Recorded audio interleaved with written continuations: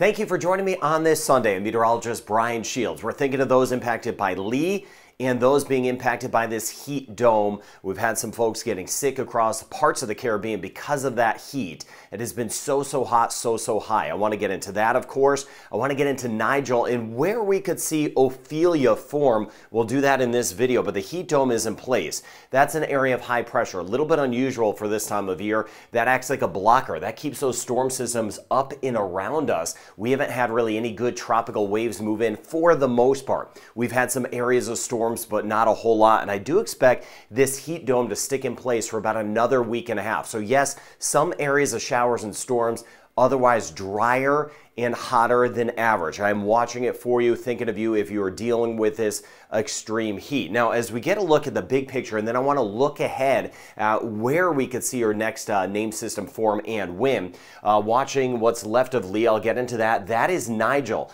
Good news on Nigel. I love when I can pass along good news, especially in September, peak of the hurricane season. Nigel should stay to the east of Bermuda. I'll dive into that. But I'm also watching other tropical waves out here, and really what's left of Margot. Margot is going to bring some gustier winds to the Azores. So watching that, not super organized as it works its way toward the Azores. Here we go over toward Prince Edward Island, Nova Scotia, New Brunswick, Newfoundland, and you can see what's left of a diminishing Lee. Still some gusty winds, some rain around for my friends in the Atlantic region of Canada at times for today. Now, here's what's next. Let me take you ahead in time. This is Nigel watching Bermuda here. This spin up here, Margot, and that will head toward the Azores. And then we're watching a few spots out there. So kind of looking for that next name system. The next name on the list is Ophelia. Now, here's Tuesday.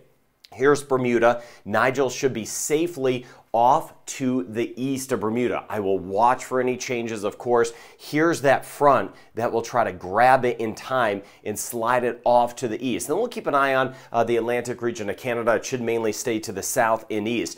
But then after that, as we go throughout the week, we're going to have a lot to track together, finding where that next name system is. A few spots I'm watching. We're going to see some stronger tropical waves off the coast of Africa this week. One spot off the coast of Florida, down through the Bahamas that may develop, and the buildup of moisture again in the Western Caribbean. This is by the time we get into Friday. This right here off the coast of Florida, Georgia, the Carolinas, that may briefly spin up into a named system. Watching this moisture here south of Jamaica, very close to Nicaragua, and several strong tropical waves that will be moving off the coast of Africa as we go throughout the week. This is by the upcoming weekend, watching this area here, and you see some of the extra moisture here, and then a few spots. Look at that right there. That could be developing, and a little wave out ahead of it, which could also develop. Now, I hope we get some tropical waves moving through the Caribbean to really break hold of this heat. That would be good, but I don't want anything organized. But you see, as we get into the upcoming week, into next week, this is by the time,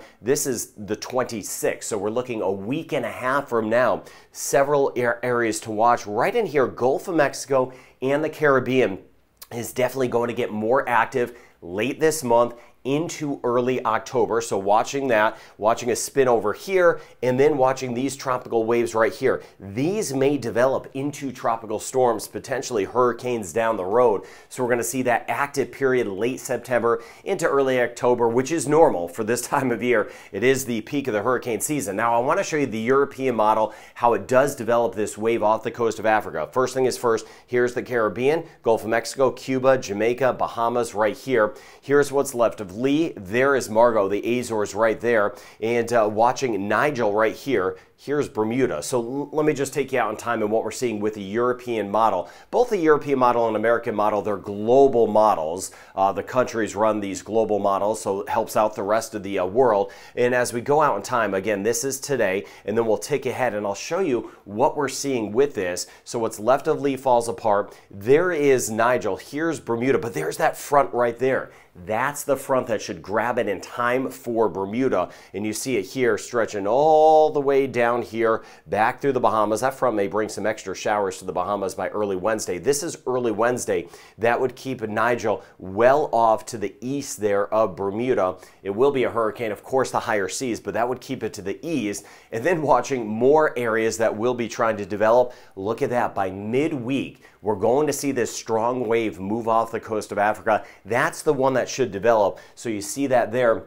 And as we go out in time, we'll see some development out of that. What's left of Margot is right here. So there are the Azores.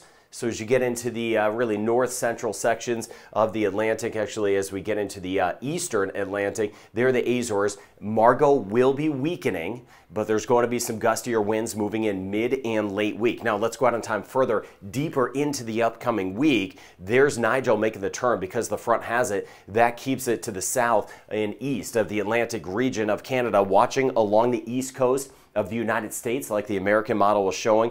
But look at that as we work our way into Monday, not Monday tomorrow, but Monday, let's see, so 8 days from now, there is going to be this. The European model is showing this becoming a strong hurricane. So watching that tropical wave coming off by Wednesday, and then throughout the week it should develop, and then by the weekend and early the following week, that should become a hurricane. Now, where it goes, hopefully it makes that curve, not to Bermuda, but hopefully it does make that curve away from the Caribbean. A wait and see on that. So you could see the several areas that I'm watching.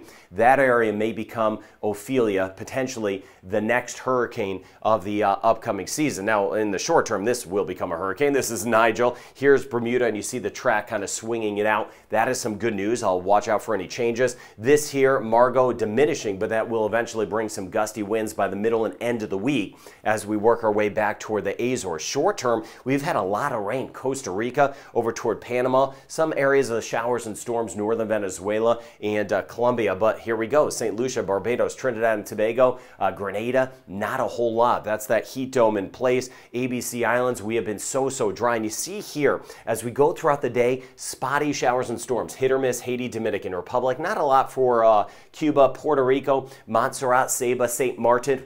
We could get that little pop-up shower, but it's nothing widespread. So a passing shower possible today. Then we work our way into tomorrow. This is our Monday. And you see that rain there, Panama, Costa Rica. There is going to be flooding, giving you the heads up. In some spots, we're going to get additional flooding. We already have those rivers on the rise, the streams on the rise in spots. And we're only going to see more rain here, trying to stretch up toward Nicaragua tomorrow. Belize, passing shower storm, same thing, Honduras and the Yucatan of Mexico. As we work our way out into Tuesday, you see Eastern Caribbean, not a lot of action, but at that point on Tuesday, we'll be watching off to the east to see that strong tropical wave coming off the coast of Africa. As we work our way into the eastern Pacific side, Tropical Depression 12 has really fizzled out. This here doesn't appear to be a big issue. Things have been quieter on the Pacific side, eastern Pacific side, the Atlantic. That's where most of the action has been so far this season. Trinidad and Tobago, limited chance of rain, 20% chance. Keep me posted in the comments what you get or what you don't get. I do appreciate that as we build this weather community. Barbados, isolated 30% chance of a shower or storm today. We may get a passing one in St. Lucia. We have got a rain chance, 30 to 40% chance, 40% chance today in Dominica.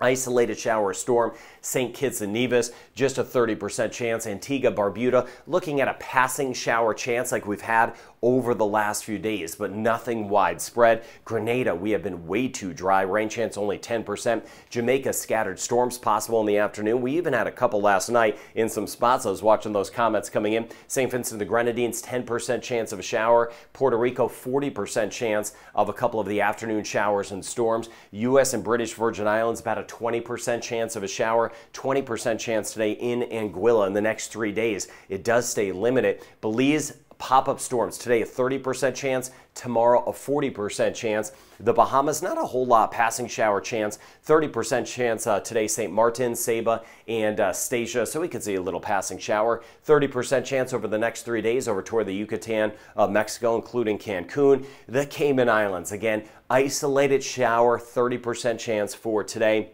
We'll see a couple around, but nothing too much. Turks and Caicos, a small 20% chance of a shower possible. Haiti, we'll see a few afternoon storms around. Where we get it, there could be that quick runoff. So watching out for some of those river crossings as we go throughout the day. Dominican Republic, rain chance a bit higher. Scattered storms afternoon, evening. Even a few could linger into tonight, about a 50% chance. Aruba, we're mainly on the dry side. We work our way back toward Curacao. Bonaire, rain chance very minimal, mainly dry weather with us with that area. area of high pressure. Guadeloupe rain chance 30%. 30% chance today. Martinique 20% chance for tomorrow. Costa Rica, there's that high chance of rain. Panama lifting up toward Nicaragua. I'll keep an eye on Guatemala and El Salvador. We'll have some spotty showers around Guyana. Limited 10% chance. Only a 5% chance today as we get into Suriname. And we'll see some isolated showers and storms like we have this morning in northern Venezuela, especially northwestern Venezuela, building back toward Colombia. So the heat dome in place.